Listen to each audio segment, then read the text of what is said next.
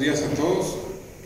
Gracias por esta convocatoria que hacemos a los medios de comunicación para dar a conocer este documento tan importante que invita a todos los comités deportivos, a los deportistas, a los entrenadores, a que participen con esta convocatoria y que participen en este premio tan importante que es para el municipio. De hecho, es el premio más importante a la excelencia del deporte aquí en Chihuahua, por el cual los invitamos a nombre del gobierno municipal y coadyuvando con el Instituto de Cultura Física y Deporte aquí dirigido por el ingeniero Abdo Fierro y también con la asociación Pancho Cano AC, que nos acompaña aquí el licenciado Martín Morales, en el cual queremos hacer este evento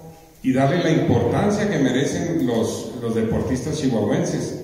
Entonces aquí también agradecerle a Beatriz Pompa por el trabajo que desarrolla aquí en el instituto. Y pues bueno, miren, tenemos aquí a nuestro Teporaca de Oro, Andrés.